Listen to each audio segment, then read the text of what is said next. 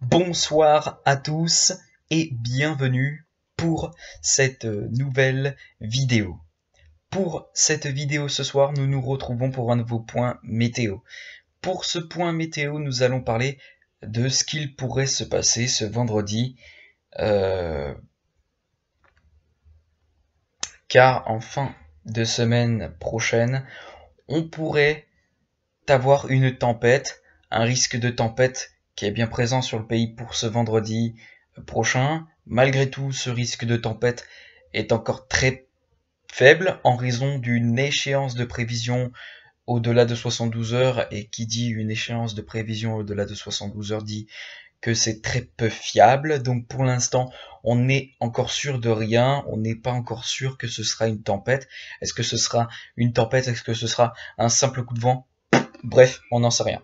Bien, on va malgré tout faire un point là-dessus parce que, eh bien, nous avions une confirmation de la part de Cyril71 qui était sur le live de Storm76 tout à l'heure. Eh bien, nous avons un puissant jet stream qui se mettrait en place toute la semaine, ce qui pourrait augmenter le risque de tempête sur le pays. Malgré tout, est-ce que ce jet stream sera rectiligne? En tout cas, il n'en est pas sûr. Cyril71, en tout cas, j'ai posé la question, il n'en est pas sûr.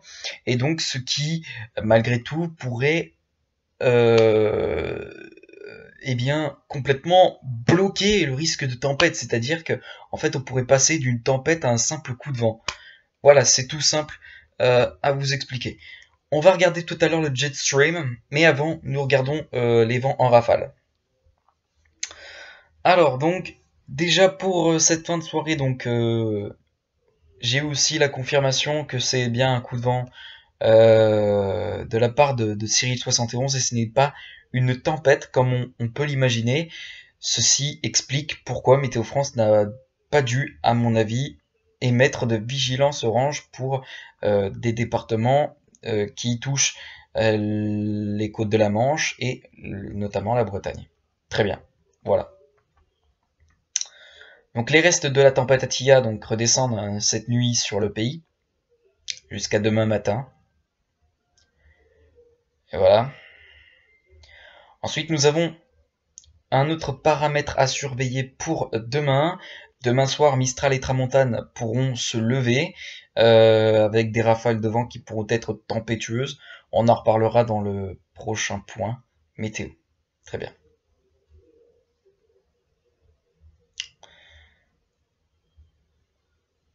Mardi, on pourrait avoir un léger coup de vent. Rien de bien méchant pour le moment.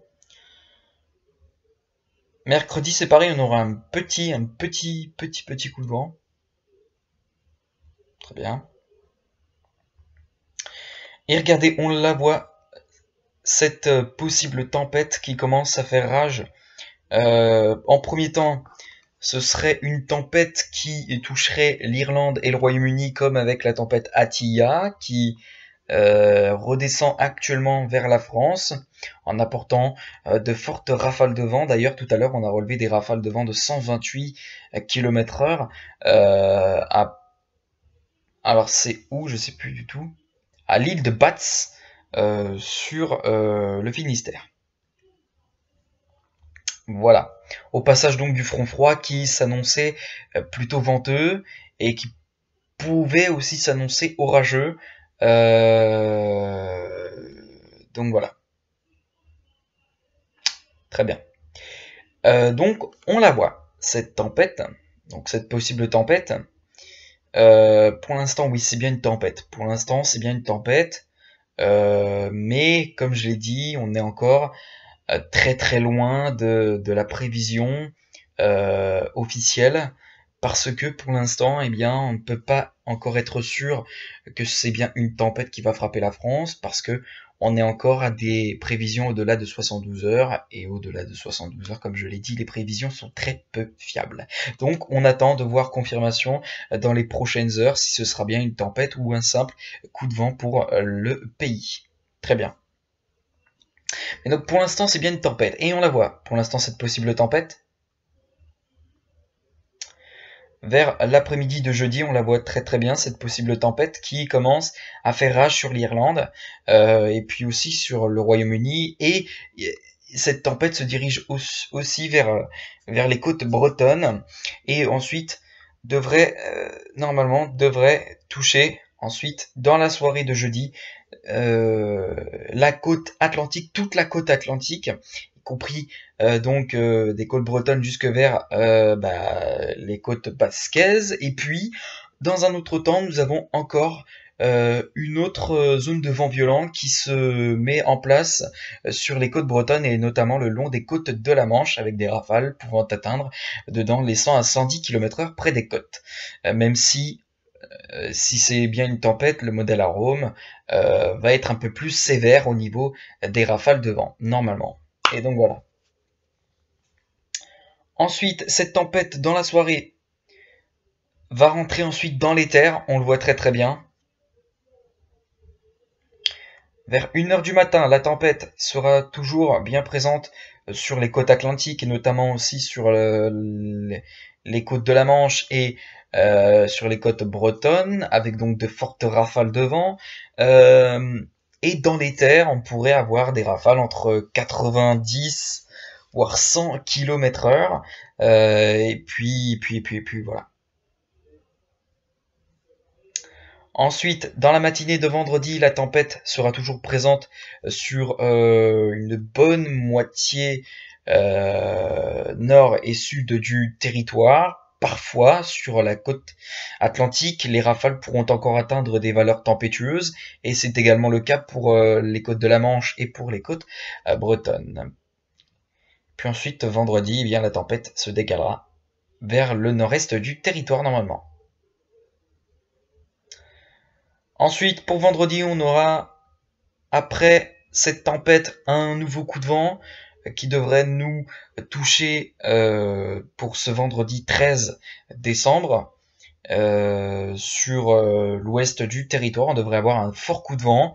Donc voilà, et puis possiblement Mistral et Tramontane qui vont souffler sur la Méditerranée pour la semaine prochaine, ça reste à voir. Très bien. Bon, ben très bien, je vous retrouve tout de suite pour parler du jet stream, pour voir un peu le jet stream. Sur ce, je vous laisse et à tout de suite. Ok, donc là, on est là pour parler ensuite du jet stream. Alors le jet stream, c'est une zone de vent violent qui se situe sur l'Atlantique Nord en général. Enfin, je sais pas trop en fait. Ça se situe à peu près partout. Et c'est une zone de vent violent ou en altitude où les rafales de vent peuvent dépasser les 300 km/h jusqu'à 500 km/h en règle générale. Bien. Et donc, en raison donc d'un jet stream plutôt puissant pour la fin de semaine, pour le milieu de semaine, pardon, pour entre jeudi et vendredi, eh bien, le risque de tempête va augmenter. Mais pour l'instant, comme je l'ai dit, on est encore sûr de rien. Le jet stream peut aussi changer et peut passer par exemple, 300 à voire 220, genre du jour au lendemain, c'est possible. Et donc, ce qui diminuerait malgré tout le risque de tempête. Et donc, dans ce cas-là, on se dirigera vers un risque plutôt de forts coups de vent, mais c'est tout. Bien. Donc, voilà, donc déjà, on le voit très bien, ce jet stream plutôt puissant, il se situe en altitude donc sur le Canada, et on voit très bien que le jet stream a des vents de 300 voire 320 km/h, ce qui fait de lui un jet stream extrêmement puissant, qui donc augmente le risque de développer des tempêtes, évidemment, et plus le jet stream est puissant, plus une tempête est susceptible de se former et de se creuser très rapidement. Très bien. Donc là, on voit très bien que le jet stream est bien puissant.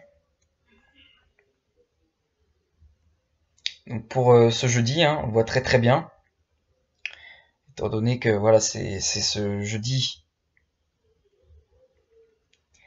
que le jet stream s'annonce plutôt puissant, avec donc des rafales de vent euh, de 180 à 300 km/h. On le voit très très bien ici. On le voit très bien ici. Donc là, on peut parler d'un jet stream évidemment qui est bien puissant, ce qui aura donc conséquence, eh bien, d'alimenter des tempêtes.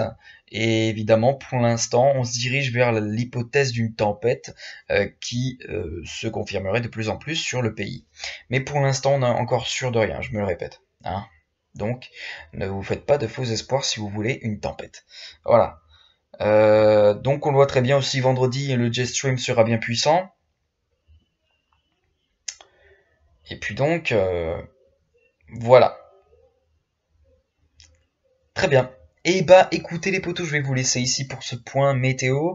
Donc en règle générale, pour l'instant, on parle d'un risque de tempête qui est malgré tout très faible, à cause d'une donc échéance, donc à cause d'une prévision qui est au-delà de 72 heures, et ce qui veut dire très peu fiable. Donc voilà, bon mais sur ce je vais vous laisser ici et puis on se retrouve demain pour un nouveau point météo. Sur ce,